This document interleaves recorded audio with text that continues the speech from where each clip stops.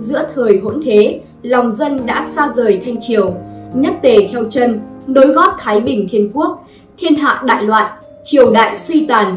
Chỉ tiếc rằng dù đã tập hợp được lòng dân, thế lực cực mạnh, nhưng dường như số kiếp của Đại Thanh vẫn chưa tận. Thái Bình Thiên Quốc dường như đã đi đến cực hạn của chính mình mà vẫn không thể thực hiện cuộc bắc phạt thắng lợi. Tăng Quốc Phiên đã xuất trận, tương quân cũng được thành lập, người Anh cũng chuẩn bị có những chính sách mới với Thái Bình Thiên Quốc. Vậy rốt cuộc đụng độ giữa triều đình và Thái Bình Thiên Quốc đã tiếp tục diễn ra như thế nào? Hãy cùng BATTLECRY đi tìm câu trả lời trong video ngày hôm nay nhé! Thái Bình quân phấn chấn trở lại. 4 cuộc nội biến tại Thiên Kinh đã gần như kéo sập toàn bộ bộ máy lãnh đạo của Thái Bình Thiên Quốc. Thái Bình Thiên Quốc bước vào thời kỳ suy yếu nặng nề. Hồng Tú Toàn bỏ bê chính sự, ngày ngày ăn chơi hưởng lạc. Những kẻ cấp dưới thì cậy quyền cậy thế, lộng hành trong triều, nhũng nhiễu bá tánh, khiến cho lòng người ai oán, đi ngược lại với thiên điều. Gốc rễ của Thái Bình Thiên Quốc là lòng dân bị lùng lạy dữ dội, đứng trước nguy cơ bị sụp đổ bất cứ khi nào. Giữa lúc bị người đời quay lưng, vận may dường như lại một lần nữa mỉm cười với Thái Bình quân. Năm 1859, một người anh em của Thiên Vương là Hồng Nhân Can từ Hương Cảng đến, vốn là người học rộng tài cao, được tiếp xúc với nền văn hóa phương Tây, nên nhanh chóng được Hồng Tú Toàn trọng dụng, phong cho tước Can Vương, lo việc quân cơ của Thái Bình quân. Hồng Nhân Can nắm quyền, nghiêm trị hung tàn, lấy lại lòng người trong thành Thiên Kinh, lại chủ trương xây dựng một Thái Bình quân hiện đại. Ông định ra sách lược cải cách, đưa giáo dục chính trị vào giảng dạy cho quân nhân. Ông lại cho thêm rằng các cuộc biến loạn khiến thành Thiên Kinh chìm trong sóng gió vừa qua chủ yếu là do quyền lực của Thái Bình Thiên Quốc bị chia sẻ. Hồng Tú Toàn chỉ là thủ lĩnh về tinh thần và nắm một phần quyền lực, nên giờ đây nếu muốn thay đổi thì phải bắt đầu tập trung quyền lực vào tay của Hồng Tú Toàn. Theo lời của Hồng Nhân Can, Thái Bình Thiên Quốc thực hiện một loạt cải cách theo mô hình phương Tây, đặt thư tín quán tức là bưu chính, tân văn quán là báo chí, y viện, thị trấn công sở, hương binh tức là cảnh sát, đặt đường sắt, ngân hàng, công nghệ, khai khoáng sản. Tất cả những thứ trên đều được Thiên Vương Hồng Tú Toàn phê chuẩn, nhưng tiếc rằng tất cả những điều đó chỉ là việc bàn trên giấy mà chẳng thèm thực hiện.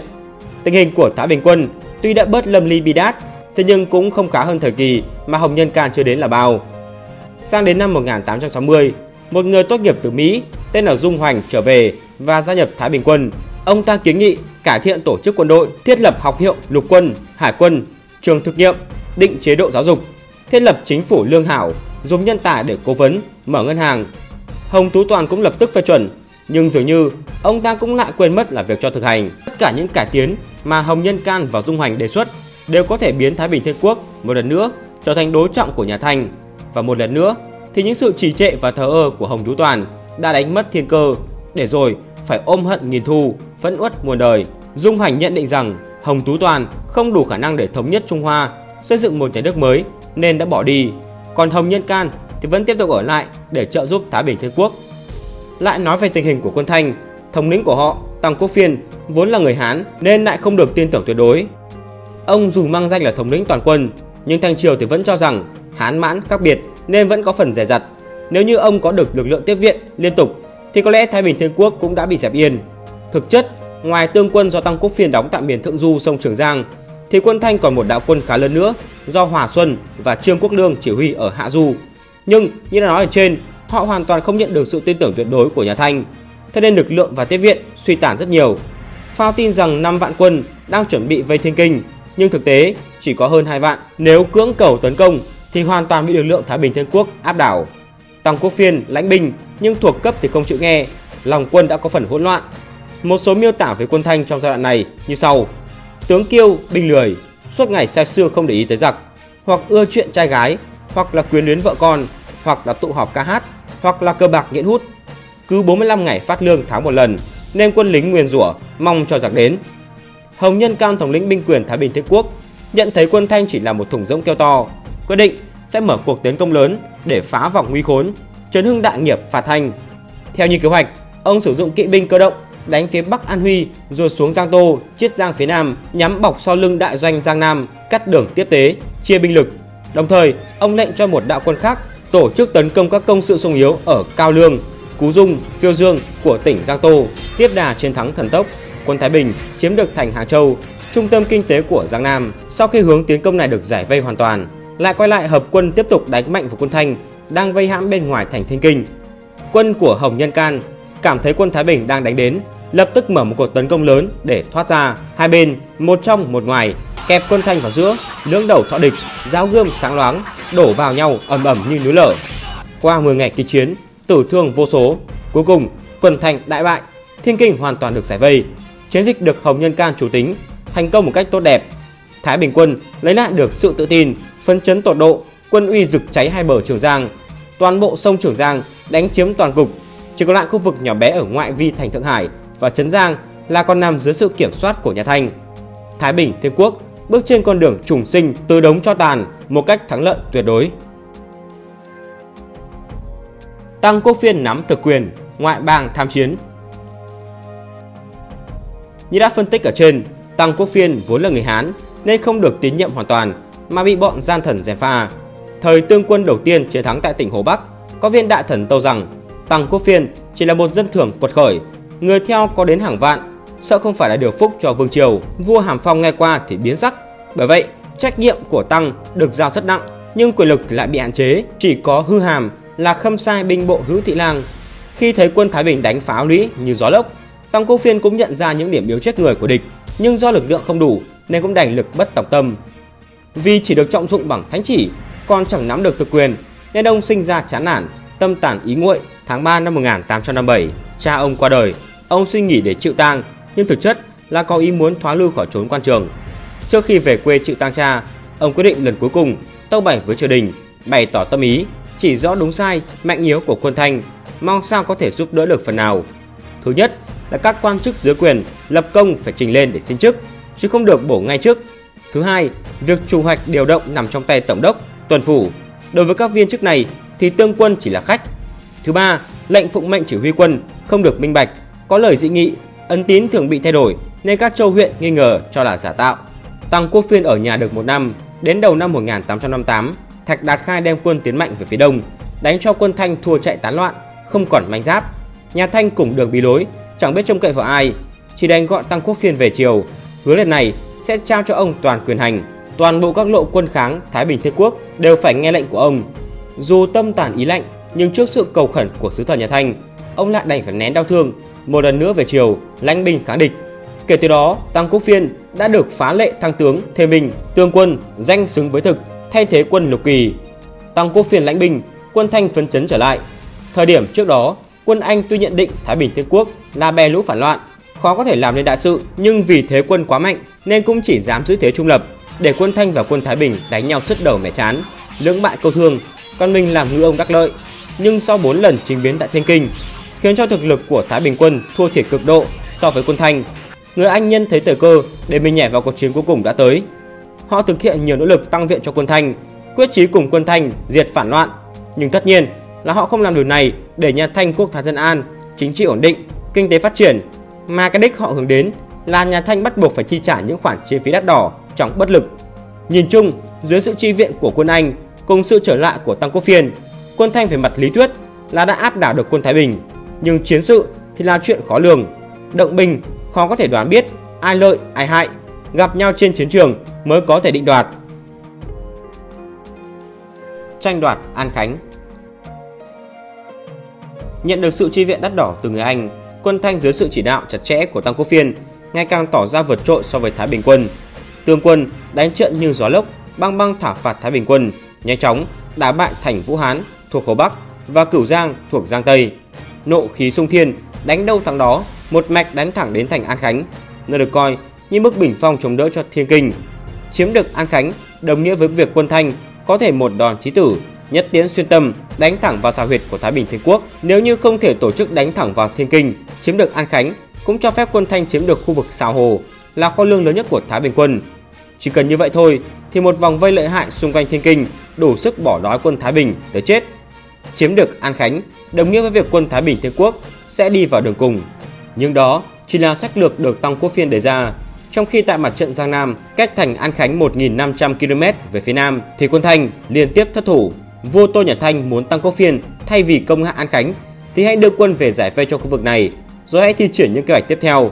Thế nhưng Tăng Quốc Phiên thừa thông minh để hiểu rằng thiên cơ đã qua đi thì khó có thể lấy lại. ông bèn gửi tấu chương về triều đình, tâu bày rõ thiệt hơn được mất, hứa sẽ công hạ được đầu não của Thái Bình Thiên Quốc nhanh nhất có thể. Những lý do được Tăng Quốc Phiên đưa ra như sau. Thứ nhất, từ xưa tới nay, sách lược bình Giang Nam nhờ thế thượng du từ trên đánh xuống mới mong thành công. Thứ hai, tương quân đến gần chân thành, nay rút đi thì thế địch tăng thêm, còn khí thế quân ta thì tiêu trầm. Thứ ba, thủy sư nếu chiếm được thành này thì dựa vào đó làm thế căn bản để ngăn nguồn lương thực cung cấp cho bọn giặc tại Kim Lăng, tức Nam Kinh, phá thế ỉ dốc từ Giang Hoài. Tăng Quốc Phiên suy tính cho đại cục, có tầm nhìn xa chiến lược. Thế nhưng triều đình thì vẫn muốn cố thủ những khu vực ở phía Nam nhằm bảo vệ những trung tâm về thương mại và kinh tế như Hàng Châu và Thượng Hải. Tăng Quốc Phiên bất lực, đành phải tuân theo ý chỉ, xé tương quân làm hai. Bản thân ông thì dẫn 8.000 quân tới giải vây cho vùng Giang Nam, chỉ giữ lại 1.500.000 quân do Tăng Quốc Phiên tiếp tục chỉ huy vây giáp thành An Khánh. Cùng với sự hỗ trợ của các lực lượng khác, quân Thanh có khoảng 4 vạn quân vây thành. Về phía đối phương, Thái Bình Thiên Quốc cũng đánh giá cao vị trí quan trọng của An Khánh. Hồng Nhân Ca nói, từ xưa tới nay, giành Giang Sơn, trước hết lấy Tây Bắc, rồi xuống Đông Nam, do từ trên đánh xuống, thế đã thuận mà dễ. Sông Trường Giang giống như con rắn dài, đầu là Hồ Bắc, An Khánh là lưng, Giang Nam là đuôi. Nếu để mất An Khánh, như lưng rắn bị cắt, thì cái đuôi ngoe ngoải cũng không được bao lâu. Quân Thái Bình hiểu được tầm quan trọng của An Khánh với vận mệnh của chính họ, nhưng do quân Thanh khí thế đang dâng lên ngút trời, che mờ nhật nguyệt, lại có được sự chi viện từ quân Anh nên chỉ biết đóng thành cố thủ, không dám giao chiến. Bấy giờ, một tướng lĩnh của Thái Bình quân là Lý Tú Thành được lệnh vây đánh Thượng Hải, nhưng do Tăng Quốc Phiên đã dẫn binh tới cứu thành nên mãi không thể công hạ được Thượng Hải. Nhận thấy chiến cuộc căng thẳng tại An Khánh, Hồng Tú Toàn lập tức điều Lý Tú Thành ngược dòng Trường Giang tiến về chi viện cho An Khánh. Khi Lý Tú Thành đem quân về tới nơi, quân Thái Bình quyết định sẽ tổ chức một cuộc phản công lớn trên toàn bộ các mặt trận nhằm bẻ gãy nanh vuốt quân Thanh. 3 đạo tiến công được thành lập, nhưng họ chủ động không giao chiến với quân Thanh tại An Khánh, nơi tập trung lực lượng đông đảo nhất, mà 3 đạo quân này sẽ lần lượt đánh phía bắc của An Huy, phía nam tỉnh An Huy và tấn công Tăng Quốc Phiên đang đóng tại Kỳ Môn, cũng thuộc tỉnh An Huy. Nếu chiến lược này thành công, thành An Khánh sẽ biến thành tâm của tam giác. Toàn bộ các mặt trận của quân Thanh sẽ biến thành những chảo dầu nóng bỏng. Khi đó, họ chỉ còn cách điều quân đang vây An Khánh tới giải nguy. An Khánh không cần đánh mà tự được giải vây, lấy tính chế động, tránh nơi địch mạnh, đánh nơi địch yếu, một chiến lược cực kỳ hợp lý giữa lúc Thái Bình quân gần như nằm ở đường cùng. Các kế hoạch lập tức được triển khai. Đạo quân đầu tiên hành quân từ phía bắc tỉnh An Huy, thế như trẻ tre, chỉ trong một thời gian ngắn đã phá thành lũy, làm chủ được khu vực này. Tiếp tục đánh thốc lên, làm chủ một phần lớn tỉnh Hồ Bắc. Cánh quân đầu tiên hành quân thắng lợi tuyệt đối. Cánh quân thứ hai tiến đến phía nam tỉnh An Huy, đánh thắng nhiều trận, lại bắt đầu hợp binh vây đánh Tăng Quốc Phiên. Tăng Quốc Phiên binh ít thế yếu, suýt chút bị hạ gục. May nhờ viện binh đến kịp lúc mới may mắn thoát nạn, hóa nguy thành an. Lực lượng quân Thanh tiếp viện cũng đánh bại Thái Bình quân trong một số trận đánh quan trọng, nên về giai đoạn sau của chiến này, cả hai bên đều không bên nào giành được lợi thế. Vì chiến cuộc tại khu vực An Huy liên quan đến sinh tử tồn vong của Thái Bình Thiên Quốc tại An Khánh và Thiên Kinh, nên chiến sự càng giằng co thì càng có lợi cho quân Thanh. Chiến dịch đánh chỗ yếu của địch của quân Thái Bình Thiên Quốc không giành được thắng lợi hoàn toàn, khiến họ phải buộc lòng đưa quân tới cứu An Khánh, trực tiếp giao chiến với quân Thanh. Tướng quân đang vây thành ra sức chống đỡ, hai bên giao chiến nhiều ngày, gươm giáo sáng loáng, thương vong nhiều vô số kể. Khi nghe tin vòng vây bên ngoài thành An Khánh bị vây ráp, các lộ quân Thanh rầm rập kéo về giải nguy. Thái Bình từ thế bao vây bị quân Thanh bao vây lại, tầng tầng lớp lớp, trùng trùng điệp điệp. Quân Thanh chỉ huy thống nhất, thủy bộ giữ thế ỉ dốc, lương thảo sung túc. Quân Thái Bình chí không đồng, đội ngũ không chỉnh, lại thêm càng khó khăn. Ngày 5 tháng 9 năm 1861, lương hết, An Khánh bị phá, quân Thanh tràn vào trong thành, toàn bộ quân Thái Bình hơn 1.600.000 người tử chiến. Chiếc chìa khóa sống còn của Thái Bình Thiên Quốc chính thức rơi vào tay Tăng Quốc Phiên. Thiên Kinh đứng trước nguy cơ đại loạn, nhất tiễn xuyên tâm, tồn vong của Thái Bình Thiên Quốc như treo trên ngọn cây. Đám tàn quân bèn xuôi theo dòng Trường Giang về phía nam. Do quân Thanh không kịp điều binh chi viện, nên Thái Bình quân chiếm được nhiều khu vực trọng yếu như Hàng Châu, Ninh Ba thuộc tỉnh Chiết Giang và biến nơi đây thành căn cứ địa mới của mình. Tăng Quốc Phiên nghe được tin chỉ biết than trời. Hiện nay, vùng đất mỏng mỡ tại hai tỉnh Chiết Giang, Giang Tô đều vào trong tay giặc. Sao huyệt đã thành, gốc rễ kiên cố.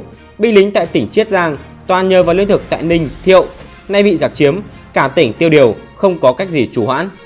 Nếu xét về phương diện kinh tế, quân Thái Bình chiếm được Hàng Châu, Chiết Giang so với việc mất An Khánh và miền Bắc An Huy thì tương đương. Nhưng đứng về phương diện quân sự thì Hàng Châu và Chiết Giang không thể so sánh được với An Khánh và phía bắc của An Huy được. Thiên Kinh rơi vào thế ngàn cân treo sợi tóc. Và có lẽ thắng lợi tại Hàng Châu là thắng lợi cuối cùng mà Thái Bình quân có thể giành được, để rồi ôm hận mãi nghìn thu. Vậy là chúng ta đã cùng nhau tìm hiểu về chiến cuộc của cuộc khởi nghĩa Thái Bình Thiên Quốc trong giai đoạn sau của biến loạn Thiên Kinh. Thịnh rồi lại suy, suy rồi lại thịnh là một lẽ tất yếu, nhưng dường như Thái Bình Thiên Quốc đã đi tới cực hạn của mình. Lần suy này đã khiến họ mãi mãi biến mất. Vậy rốt cuộc khởi nghĩa Thái Bình Thiên Quốc đã kết thúc như thế nào? Hãy cùng chờ đón video cuối cùng trong series Thái Bình Thiên Quốc để cùng BATTLECRY đi tìm câu trả lời nhé!